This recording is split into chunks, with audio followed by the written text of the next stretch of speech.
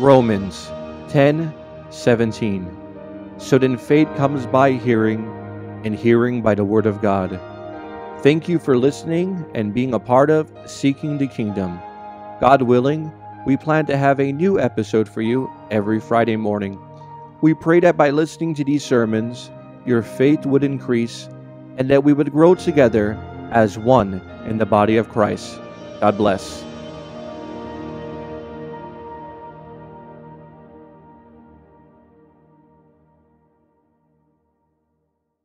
Samig proud of Pastor Johnny from Charlotte, North Carolina.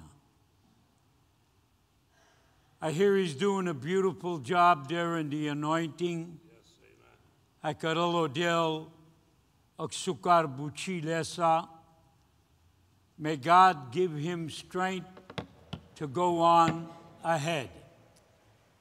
Amari buchi sit akarazles leski jubli and the hujimos. It's a tough job. It's a tough road. But we can do it because greater is he who is in them than he that is in this world. Manglemte karabli zakanao pro tanela minge sunto worba le debleski. Pastor John, come on up here. God bless you, Pastor. How you speaking? Thank you so much. God bless you. What a privilege and honor it is, Model, to serve you. Thank the Lord. Amen. Who's excited to be in the house of God today? Amen. The Bible says, let us rejoice when they said to us, let us go to the house of the Lord. It's an exciting time to be in God's house because for a long time, nasamin kako, but naise devles because sai mayek data avasa do kadle devleski, I luvudize devlesko anav. Amen. I want to thank the Lord for Pastor Bob and his church and his staff for the warm welcome. Pastor has been someone that I always looked up to. He's a wonderful man. He's an anointed man of God. He done so much work on the Romania Mascari Kangaria. He's an icon to the churches of the Romania. And he's an inspiration to me, Pastor. I want you to know that. He's an inspiration to me because I grew up listening to his messages, his CDs, his songs, and he encouraged me to continue to serve the Lord. When I was discouraged as a young man, growing up on choir, serving God as a pastor's son, his music, his words encouraged me to keep pressing forward. And glory be to God, because the seed that he has sown without he even knowing it is coming to fruition right here in his very own church, because he planted a seed in my life without him even realizing it. And I am here today to glorify the name of God and thank the Lord for our pastor, Pastor Rooney. He's a wonderful man of God. Amen. That's right. I just some and word about that the Lord has pressed on my heart to share with you, because we're living in a time and a day that we need to hold on to the Word of God. We need to stand firm on the Devleski Wodaba and our Pachaimos Kaisamen and our Cristo. Because we're living in a day of age where we see that the seasons are coming that Sutta Vela Maro Cristo Palaski Kangari. Amen. And we need to be ready and prepared to the Casa Marodel. Amen. Hari Wogisamen. Father, we come before you, Ajes Model. Dastud barimos, dastud nais model. Father, your word is already so anointed, so blessed. For it is the very breath of the Holy Spirit.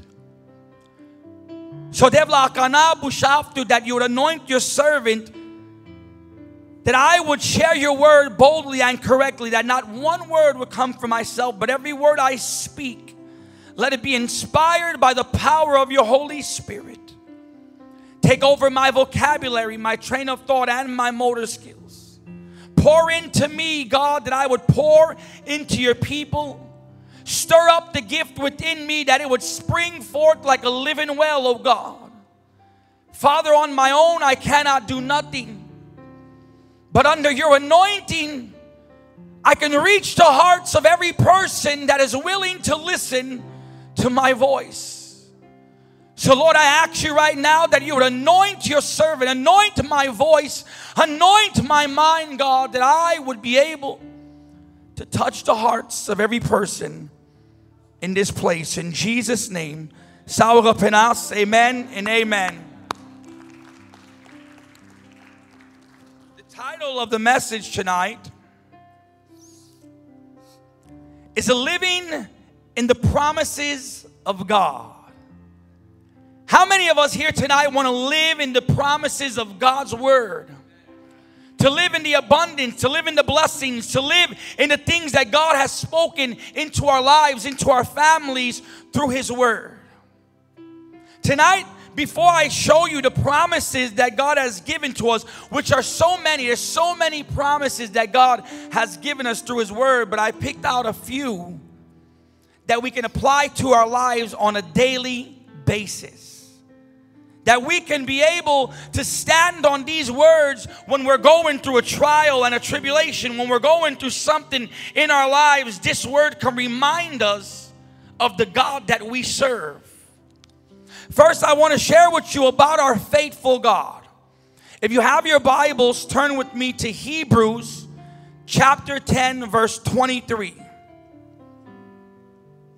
Dixomoto.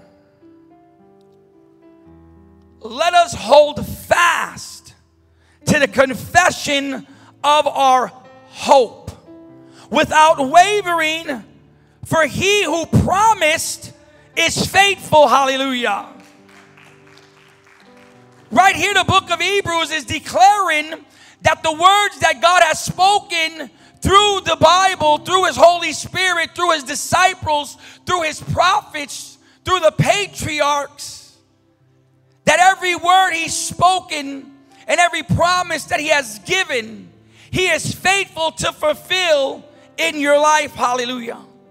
He said, let us hold fast to the confession. Let us hold fast to our declaration. Let us hold fast to our salvation that God has given us through the hope of Jesus Christ.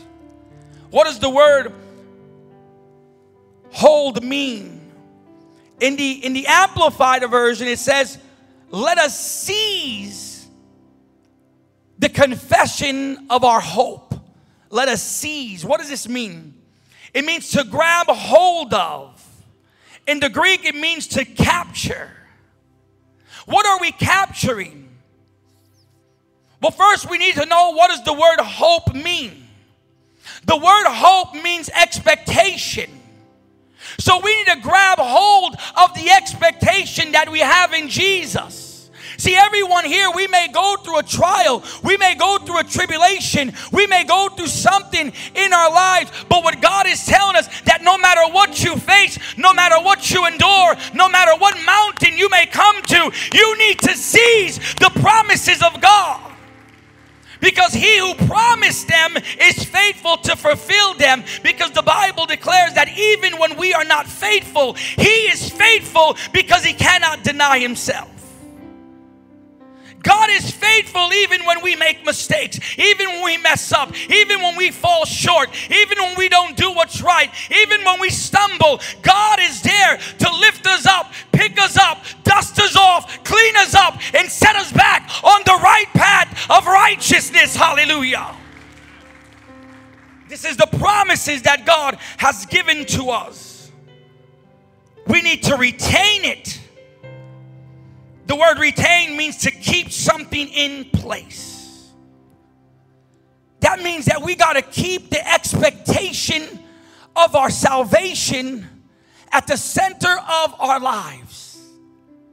The Bible says, fix your eyes on Jesus, for he is the author and the pioneer of your faith. It's when we take our eyes off of Jesus and get distracted by the things of the world that the enemy is able to come in and lead us in a different path. Watch this. The word waver, wavering, it means to become weaker, undecided, between two opinions or a course of action. So the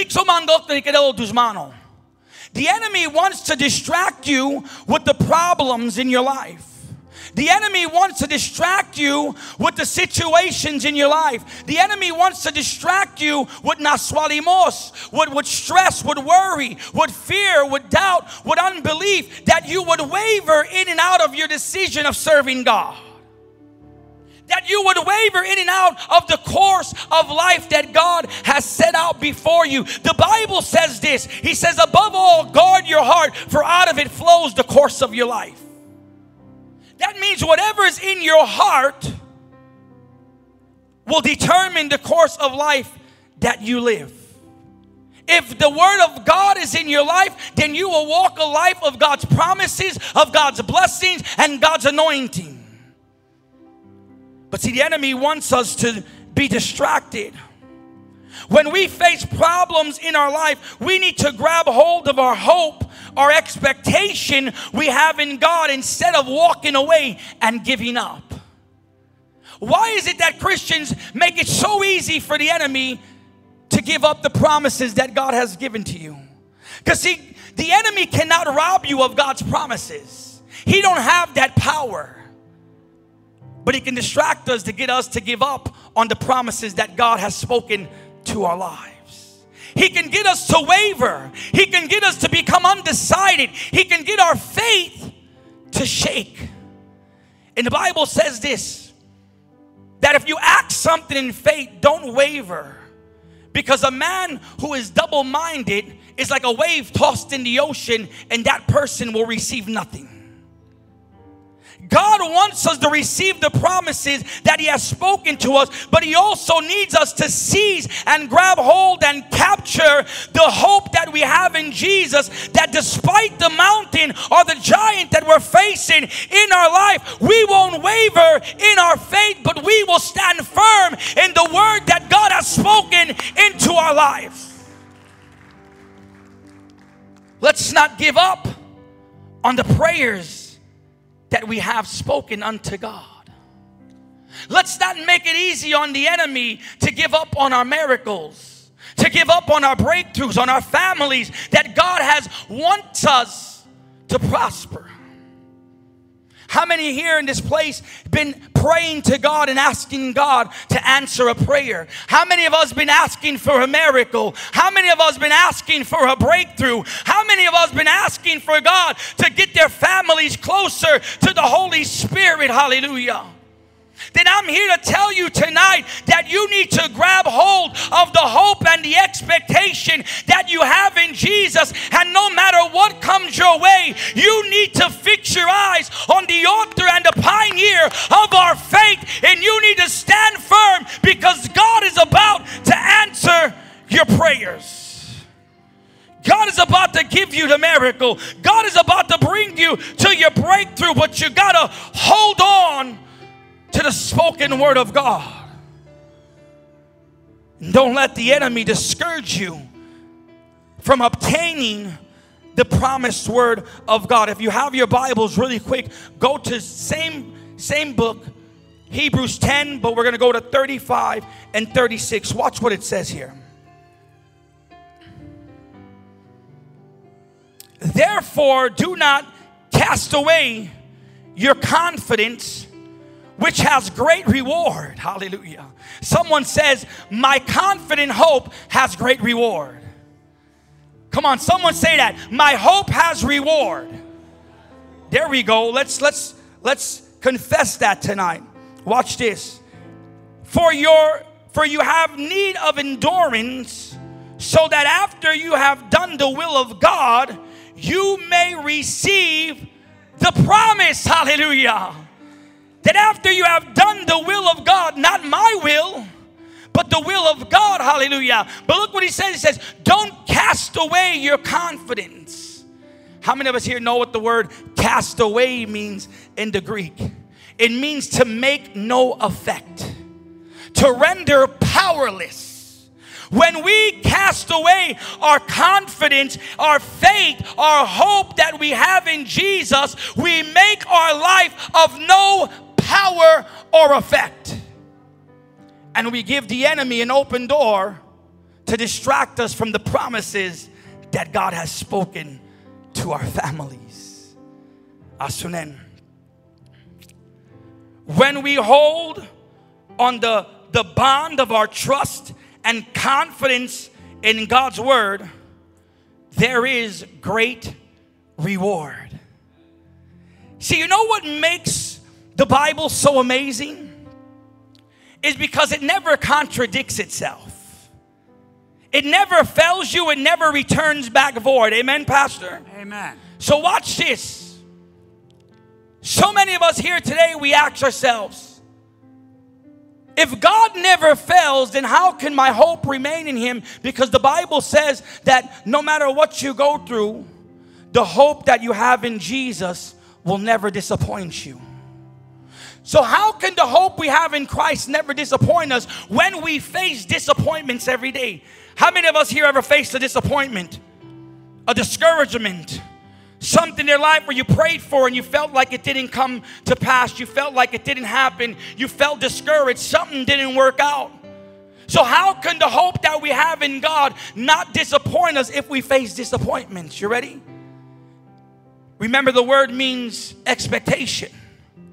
So when the expectation that we have is in Christ and not in the things of the world, that no matter what happens here on earth, the hope that we have in Jesus, the expectation that we have in Jesus will never disappoint us, because the reward that we are all striving for is not the reward here on earth, but it's the reward in heaven of everlasting life. So therefore, whatever you face on here on earth, the hope you have in Jesus will never disappoint you, because our expectation is for the kingdom of God. The expectation that we have is for everlasting life. It's for the crown of glory, the reward that Jesus has awaiting for us when we enter the kingdom of God. That we would hear those words, Pastor just said them. Well done, my good and faithful servant. Well done, my good and faithful servant. Come into your everlasting glory. That's what we're expecting. So how many of us here know what the Bible says? Watch this. The Bible says that the sorrows that you may face, or the sufferings that you may face here on earth, will never outweigh the glory that's going to be revealed to you later on.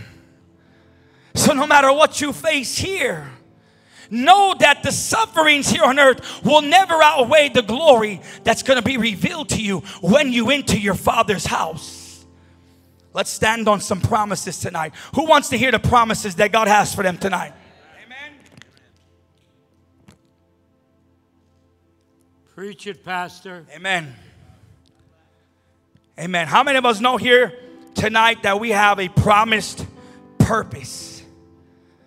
There's so many Christians walking around in life and they're asking themselves, what is my purpose? Do I have a purpose? Is there a will for my life? Is there something that God has in store for me? Or am I just here to be here? Well, how many of us here know tonight that God has a promised purpose for your life? And he declares it in Ephesians 2, chapter 10. If you have your Bibles, go there with me. And a lot of people, they take this scripture out of context because they don't understand it. But I'm going to give you the understanding of this verse. That way you know what it means. Watch this. It's so beautiful. For we are his workmanship, created in Christ Jesus for good works, which God prepared beforehand that we should walk in them. So God is telling his people that before you was even born, I laid down the foundations of this earth, and I have a plan for you. I have a plan, a purpose for your life. But how many of us here know today we have a decision to either walk in the plan or walk in our own plan? See, here's where we need to understand. The Bible says in Jeremiah 29:11, it says, "For I know the plans I have for you, declares the Lord. Plans to prosper you and not to harm you. Plans to give you a hope and a future." So these are God's thoughts for you. This is God's mind. This is God's plan. This is God's gundo for ki familia. This is God's love for his people, that he will prosper you and that he will bless you and that he will give you a hope and a future to succeed and to prosper in everything you do. But how many of us here know tonight that we need to make a decision to walk in the plan that God has laid out for us? The plan that God has laid out is for the believer that confesses Christ. And when you confess Christ, you begin your journey on the plan that God has for you. Watch this. The word workmanship. You ready? The word workmanship in Greek comes from the word poem or poetry. So let's reread this for a moment.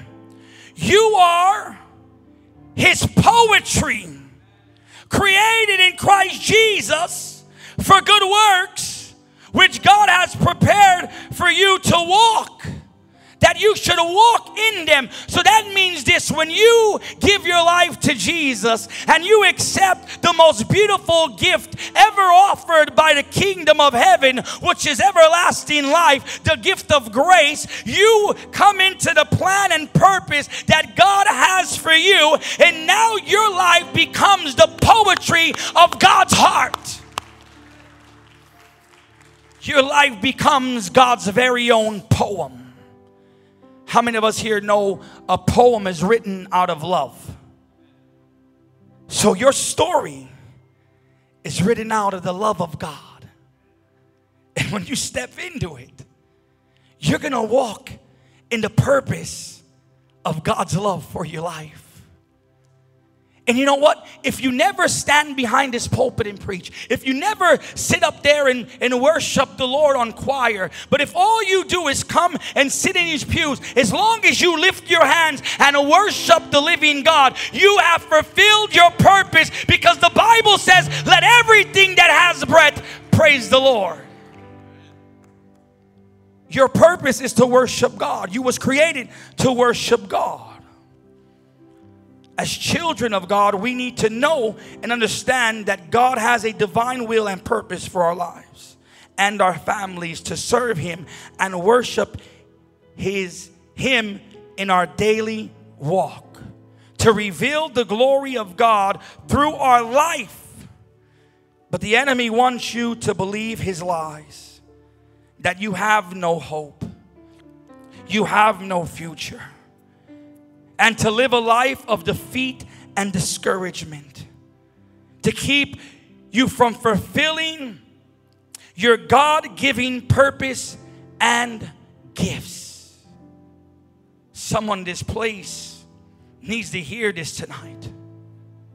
God is about to do a work inside your life like you've never known before. But you got to hold on to the faith and the hope that you have in Jesus. You got to keep praying, hallelujah. You got to keep believing, hallelujah. You got to keep worshiping, hallelujah. You got to keep praising God, because your breakthrough is about to happen if you just hold on.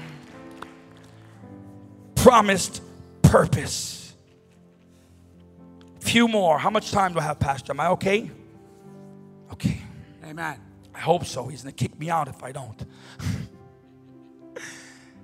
How many of us tonight that we know we have a promised life of power?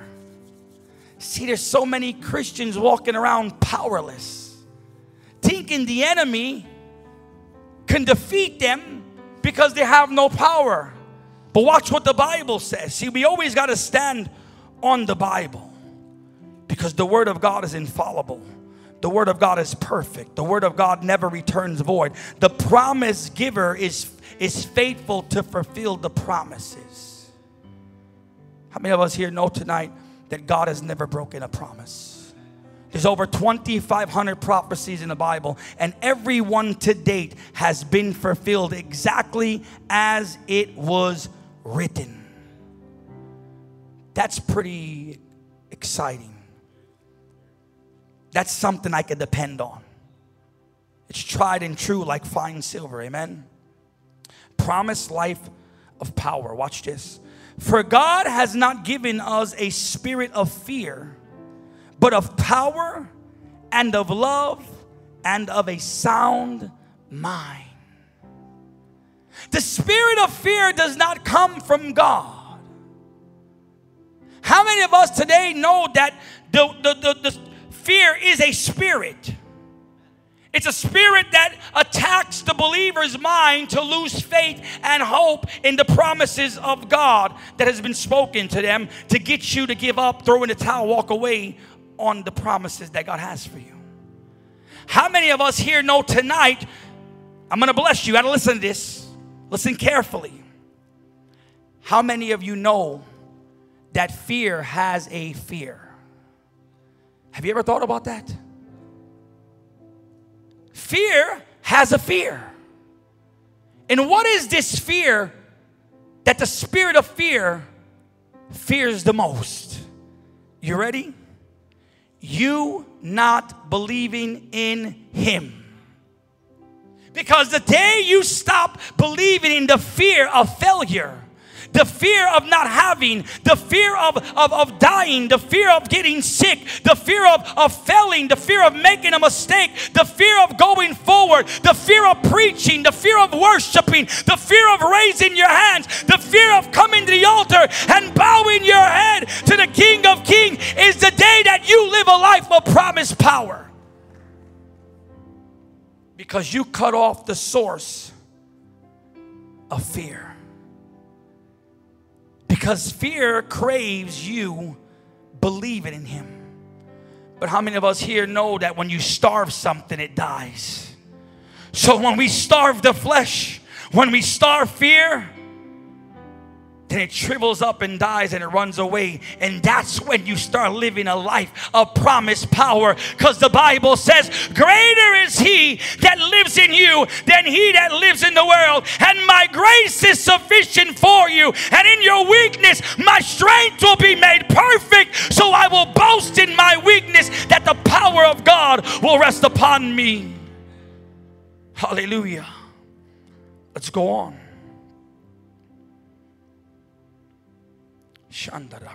Thank you, Jesus. We worship you, oh God. We worship you, oh God. Have your way in this place, Sakana Jesus. 2 more scriptures. Promised abundant life. If you have your Bibles, turn with me to John chapter 10, verse 10. The thief comes not, the thief does not come except to steal and to kill and to destroy. But I have come, Penelo Cristo, that they may have a life and that they may have it more abundantly. The promise, Kaijameno Cristo, right here, it's His promise, red letters, spoken from the very mouth of Jesus Christ. The thief, who is the thief? The thief is the false prophet. The thief is the false teacher. The thief is the false believer, the false Christian that comes to discourage you and to give you a false doctrine, a false gospel, to take you out of the knowledge of the living God and to get you to believe something that is not true. That's the thief. A lot of people think the thief is the devil. No, the thief is the false teacher that the enemy works through to deceive his people, to get them to live a life of fear if they don't do something. But Jesus said that I have come to give life and life more abundantly. He promised us that his life will exceed our understanding, because he knows that our life is not here on earth. Our life's in heaven. So therefore, no matter what we face here on earth, Dixo Pinjao Paul, Philippians 4, he says this: I learned how to be content, having a lot and having a little, having a full stomach and having an empty stomach, having everything and having nothing. I have learned the secret of this. There's a secret. I can do all things through Christ Jesus, who gives me strength. He realized where his power comes from. Paul understood that no matter what he faces here on earth, his power don't come from earth. It comes from above, from God himself, through the Holy Spirit. Hallelujah. See, Jesus said, when the disciples asked him, teacher, do you want something to eat? He was talking to the woman at the well, the Samaritan woman. I have food you know nothing about. You know why? See, Jesus didn't survive off of physical food. He survived off spiritual food. And that's the secret. And that's what Paul is telling us here. We got to stop depending on the physical. We got to stop depending on the things of the world. We got to stop depending on the things that make our flesh happy. And we got to start depending on the Word of God. Very good, Pastor. Because his Word will feed our soul, that we will thrive and we will grow and we will succeed in the things of God. So you have a promised abundant life. When you know the spoken word of God and his promises to our life and for our life, it makes it a lot harder to believe the enemy's lies. Because when a lie is exposed, hold on, let me read this right, I'm sorry. To believe the enemy's lies, because a lie is exposed when you know the truth. And once you know the truth, you'll never fall for the lie, right? So watch this. When the truth of God's word is revealed in your life, then no matter what the enemy tells you, you're not going to fall for it, because you're going to stand on the truth, and the truth will set you free, and the truth will guide you, and the truth will bless you, because Jesus is the truth. And his promises stand firm for his people. Hallelujah. Let's go on. If you have your Bibles, last scripture, Psalm 16, verse 11.